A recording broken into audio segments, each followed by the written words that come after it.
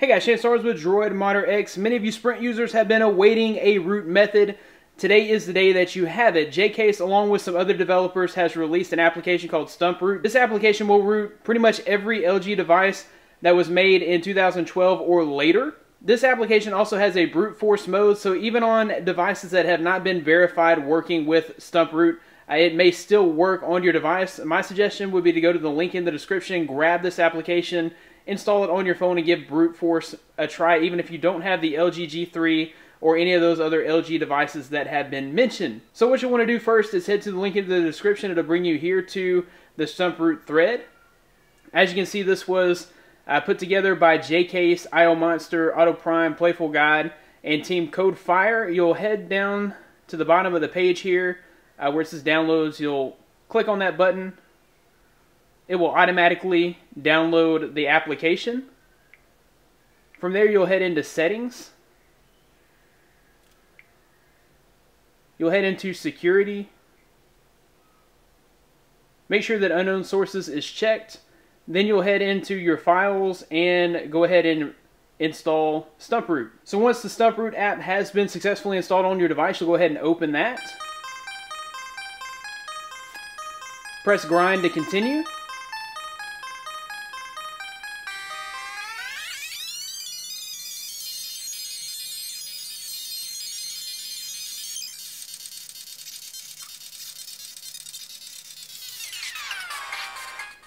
If it does have to brute force like it's brute forcing on my phone, I have the Verizon LG G3, which is supposed to be supported on the application. Not sure why it's having to brute force, potentially because I've already rooted this device in the past. But if you do get this, it could take up to 2 hours, so we'll kind of let it run its course and then we'll come back. Okay, when it has found the proper place to insert the exploit, it'll tell you to please reboot the phone to root. Then you'll simply press the power button on the back and reboot the phone. Once the phone is rebooted, you should be rooted. Of course, you'll go into the Play Store and download the Super User app.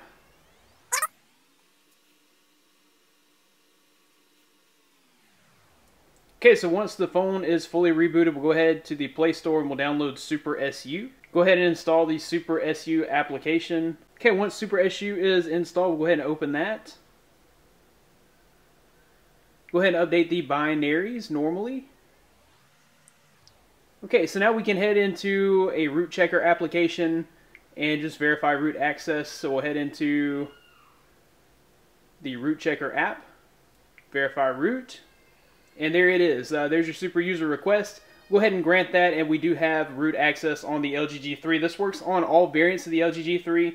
It also works on pretty much every LG device that has been released since 2012, and it could potentially work on even more devices. Like I said, if you don't know if your device is supported, suggest going to the link in the description, downloading the application, giving it a shot. It could work, maybe it won't work. Let us know in the comments if this worked for you. Thanks guys for watching. You can find more of me at droidmodderx.com. I'll have the latest in Android and tech news. Follow me on Twitter at droidmodderx. Once again, thanks for watching. Be blessed. I'll see you in the next one.